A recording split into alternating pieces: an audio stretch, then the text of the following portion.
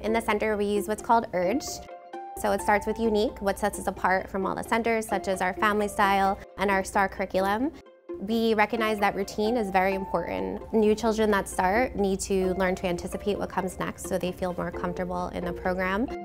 Growth in so many ways, whether it's a fitness program or just transitioning to the next class, and using our core, which is how we score the children and see where they're falling. And we empower them. We use conflict resolution, so we don't try to just barge in if two children are maybe in a disagreement. We really get down on their level and we try to guide them to an outcome. It's a way to remember, we're unique, we provide a routine, we provide growth and empower children. COA would be a great choice if you're concerned with development of the child. I've seen the comparison for people who may bring their children to a different type of place. And I always get, wow, I can't believe your kid does this already, or wow, I can't believe they're talking like this. Since he's been here, he has opened up. He has communicated a lot more with us. He has blossomed just because of Children of America.